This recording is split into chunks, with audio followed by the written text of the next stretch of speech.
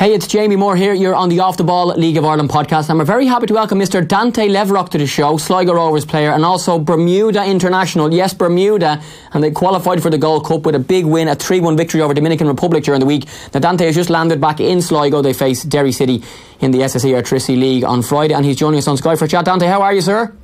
Hi, Jamie. How are you doing? I'm great. Yourself? I'm doing good. So, you had an amazing story to tell us. Tell us about this win, 3-1, and the celebrations and the photos, and you're from a tiny country, Bermuda, just 65,000 people, is the population there, and you've qualified for the Gold Cup. You're going to be playing against teams like Mexico, USA, Costa Rica this summer. Yeah, it's a massive achievement for us. Like you said, we're such a small nation. I think probably the smallest nation to ever qualify for the Gold Cup. So, it's a big achievement. I'm very proud of the team. I'm proud to be the captain and proud to be a part of history.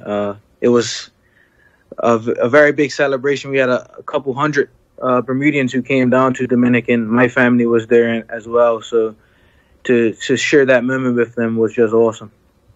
Yeah, I suppose, for people who are listening and watching who don't know too much about you, before we speak more about the football, just explain to us who you are and also how you've managed to become the captain of Bermuda and, as we just said, led them to the Gold Cup.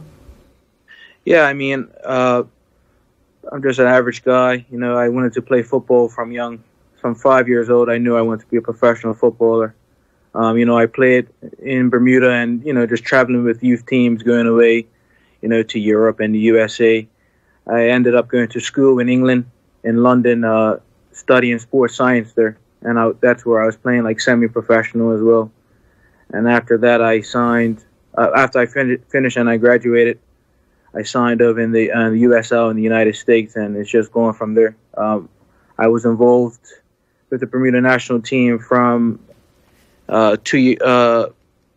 two seasons ago of the World Cup qualifiers. So I've been a couple years now, and I'm one of the older players. So it just shows how, young our team is, and just, the amazing achievement that what we have accomplished. So I just recently became the captain as well. So that's always an honor, something I've always wanted to do as well. Yeah, and we've just seen an image of the team there in a lovely pink type kit as well. There we are again. Explain to me how the game went, and I suppose the feelings at the end. We're going to see images in a moment of the celebrations afterwards. Like, this is an amazing achievement for your team, and it was a really good win in the end, 3-1. Yeah, we didn't have the best start. They scored early. I think it was in like the second minute. It was sort of like a fluke goal. The player was running down the line, and he just, I don't know if it was a cross or a shot, but it went in. So, we didn't panic there, which, was very mature of us as a team. I just try to keep the players, grounded and say, look, I feel we can score in this game. And to be fair, we built it, our confidence in the game. And I think we won comfortably. We could have had more, to be honest. So, they're a very good team. They have some good players, but I was always confident that we would beat them. Sum up for me the feelings after the game. I love images of teams once the final whistle is blown, and those few moments of celebration on the pitch, and then you get time in the changing room, and I'm sure the music is on and people are having a dance and a sing and really, really happy. And that's why we're involved in football and why we play football is for those moments, and you guys managed to do that the other night. Yeah, man, I'm not going to lie, I cried at the end. I just went down to my knees and, I cried, and, my players embraced me, and we were all just running around, embracing each other, hugging, a couple tears, obviously, but, it was, I really can't explain the feeling. I was just overwhelmed. Like, it didn't feel real. It felt like a dream. I ran up and jumped in the stands, hugging my mom, my nephew, my girlfriend, and it's just, yeah, it was an amazing feeling. I wish I could go back to feel it again, but I guess that's what it's about, just to have that memory now and now to move on. And, I'm back in Ireland, so now I have to sort of refocus on, this task here. But I'll never forget that feeling, never. Yeah, unbelievable stuff. And the Gold Cup, it's going to be the 15th edition of it. It's a competition that's contested between countries from Central, North American and the Caribbean region, and it's going to take place in the Rose Bowl in LA on the 15th of June, which it's the same time of the League of Ireland break, Dante, so if the Sligo Rovers fans are listening or watching, you might miss one game, but you're certainly not going to miss, a huge chunk, because this competition is on at the time when the League of Ireland is on its break, so you won't get a break yourself, but you're not going to miss too many games. Yeah, exactly, and that's always important. First of all, I'm a Sligo player. I have to, I have an obligation to my club, so I'm very happy that that is during the break, and I won't miss a lot of games. So I'm very happy about that as well. Okay, Dante. So from the international to the club, tell us how you ended up at Sligo Rovers, because Liam Buckley's a new manager, and he's added in, some local players from Sligo, signed some from the other League of Ireland clubs, and also has brought in a couple of players from a little bit further afield, including yourself. So how did you end up signing for Sligo? I actually got in contact with. I got Coach Buckley's information from one of his ex-players, Jake Keegan. He played with St. Pat. Yeah. He played under Liam Buckley, and I was just, I was friends with him. I'm talking to him, and he mentioned the League of Ireland to me, and he mentioned that I could do well there and I can enjoy it. So I went from there. I was in contact with Liam, and he was pleased with my highlights, my resume, and things of that nature, and it just really just went quickly from there. And I'm very happy here, playing under him. He's a good manager. He likes to play football, so we're just going from there, just working hard, and hopefully have a good season with Sligo.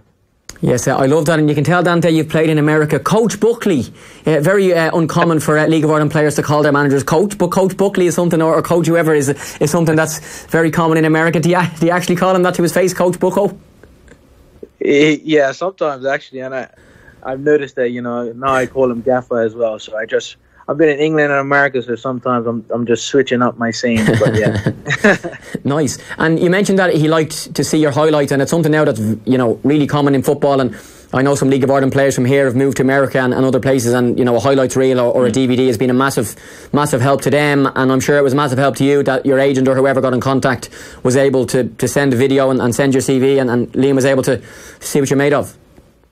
Yeah, exactly. We're in the age of technology now, so everything's digital, to have highlights, and then you have the Instastat, stuff as well. So it really helps just for any player trying to move abroad or, go to different parts of the world. It's very important, I believe. Yeah, we're actually going to speak to the man who is in charge of Instat in Ireland later on in this podcast as well, to tell us a little more about that. So when you speak to Jake Keegan and you decide that the League of Ireland is an option for you, what happens next in terms of the process of that first conversation with Jake to actually making contact with Sligo, sending your video and eventually signing?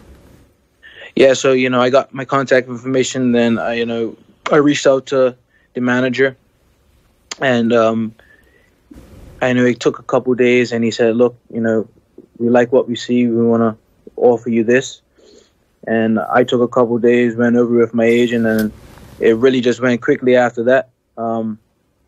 I did my research about the League of Ireland, and I see that it was a very, very competitive league. And, I wanted to test myself from being in Estonia last year, obviously playing at a higher level. And a big factor for me was also being close to England. I have family there as well, so logistics-wise, it was just a good option for me. Yeah, because I was just looking at the clubs you've played for, and you played in a couple of places around the world, in Bermuda, in the UK, and also in America, and some of the names of the teams you've played for. You played for the Dandytown Hornets, the Bermuda Hogs, the Stainstown, Leatherhead, Harrisburg City Islanders, Islington, I think it's called, the Narva Trans, and Sligo Rover, so you're fairly well travelled. Yeah, I'm well travelled, I don't mind, trying new places, so, I think football is all about, meeting new people, learning different cultures and things of that nature. But hopefully, now, if we have a good season, I could just become a bit more settled now in Ireland. Yeah, and your last club was in Estonia, of course, as well. Yeah. How would you kind of look back on your career so far? You're 26, so you've still got another probably 6, 7, 8, 9 years left of hopefully playing professional football as well. And from 2011 to now, you've been at 6 or 7 different clubs in loads of different countries, and also played international football. So how would you kind of look back on your career so far? Yeah, I mean, I'm just happy to be in the situation I'm in. Playing professionally, waking up every day, getting to kick a ball around. It's every little kid's dream. So I just look at it as a blessing,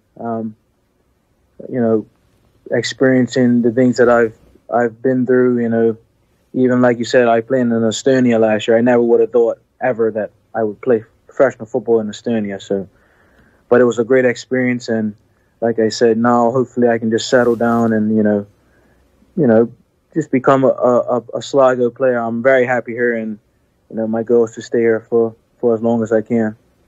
Yeah, how have you found playing in the League of Ireland so far? How does it compare to the other places that you've played in as well? And it's been a mixed start for Sligo. It's been a couple of difficult results and a couple of good results as well. And I suppose it's a new manager, lots of new players from varying backgrounds, as we've spoken about as well. So be hopeful, I'm sure, to try and pick up some more points in the coming weeks. But how have you found things so far? No, I've enjoyed it. It's a competitive league, and it's testing me as a player. So that's always what any player should want. So I'm very happy that I'm in a situation now that I can test myself every weekend. You never have an easy game, So that's also it keeps you on your toes, keep you professional, and I'm really happy with my decision. To come here, and you have England, Scotland around Ireland as well. So you never know what can happen. But it's a very good league, I would say. It's the most competitive league I've been in, so I think that's a compliment to the league as well. And they have great fans.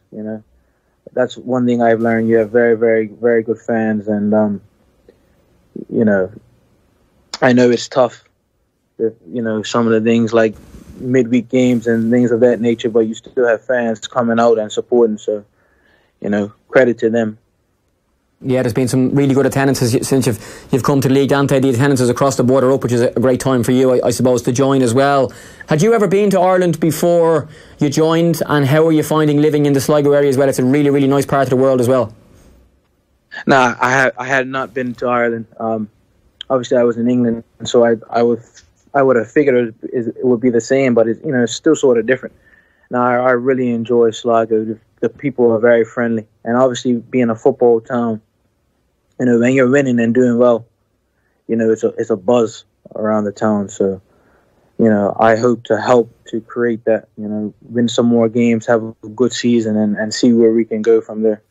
Yeah, and are you living in the Sligo area with some other players? Are you living on your own? And how have you found like living in the area as well? Because I know even the manager, Liam Buckley, has an apartment there. He's from up here in Dublin, but he's there a lot of the week as well, and as are most of the players. Yeah, I have a couple. Yeah, I have roommates. I'm staying with Mitch Beanie, who was at Chelsea, Lewis Banks, and Sam Ward. We have a nice little house close to the town as well. So, that's very good. Very good lads. They supported me as well, sending me messages after the game, and the whole team. It's just a good group of guys. But I'm enjoying Sligo. I don't really like big cities anyway. So. To have, a nice little town where everything is close and, accessible is good for me. Yeah, and we've had a theme on this podcast in recent weeks, Dante, of footballers looking after themselves. Are you a chef? Are you able to cook? What's the main meal on the menu in the Sligo Rovers footballers' house? To be honest, I can't really cook, but the guys take care of me, and when my girlfriend comes, she definitely makes sure I eat properly. But I can cook the regular things, spaghetti and meat sauce, and the eggs and all that type of stuff. But I'm not a chef, not at all. So you're telling me that Big Mitch Beanie is your cook? You there, Dante? Have we lost you? Oh, there you are. You're still there. Yep. So yeah, you are demanding the big goalkeeper to be the man to cook your meals. Yeah, he takes care of me for sure. He can cook, so I'm grateful for him. Nice. And just on a serious note, the fact that there's so many different types of people now in that Sligo dressing room, you mentioned the people you're living with and the experiences they've had, some local players, some other players who've played in other parts of the world and in the League of Ireland here. How is the group itself? And I know we said results haven't been brilliant so far, but just being able to bond together, and I'm sure Liam and the coaching staff there are still trying to work on that team collective as such. Yeah, like I said, it's a very, very good group, and like you said, players coming from all over the world. Me from Bermuda, Jamaica. You have guys who have backgrounds, but everyone's friendly. Everyone looks out for each other, and I think everyone, we all want to have the same goal, and that's to be successful with Sligo. So We work hard. Training is very intense. You see the people competing for spots, which is good.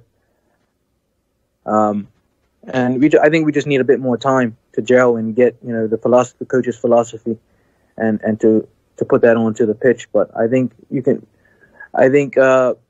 being an underdog is good for us. A bit less pressure. The fans just want us to work hard and to try our best. But I think the results will come. Yeah, and you'd be hopeful to have a result this Friday, Dante, away to a kind of local match. I know your geography of the area, your knowledge probably won't be brilliant just yet, but you're heading up there to the Ryan McBride Brandywell to play against Derry City. We're speaking on Wednesday, so that there's one training day to go before that game, and having yourself been away for a couple of weeks, I'm sure you're anxious to get back, hopefully be in the team on Friday and help your team pick up 3 points. Yeah, 100%. I'm buzzing to get back amongst the boys and to get that feeling back with the club, and hopefully I'm fit and I'm ready to go. I feel good, so I'm available for selection. But whatever the coach decides, you have to respect that. So 3 points is a must, I believe, and get the season back on track after the last loss for Shamrock Rovers. Dante, finally, how famous are you in Sligo, given that you were the Bermuda captain and you've just led them to glory? Surely you're going around signing autographs and kissing babies and everything. Not yet. But the fans, even on social media, they congratulate me and stuff like that. So that's just a good feeling as well to have such support, and I appreciate them as well. So shout out to them, the Sligo fans. I'll see you guys on Friday. Great stuff. Dante Leverock, thanks a million for your time. The best of luck on Friday. Well done again on qualifying for the Gold Cup with Bermuda, and I'm sure we might try and speak to you again across the summer when that competition is taking place. Thanks a million. Okay, thanks, Jamie.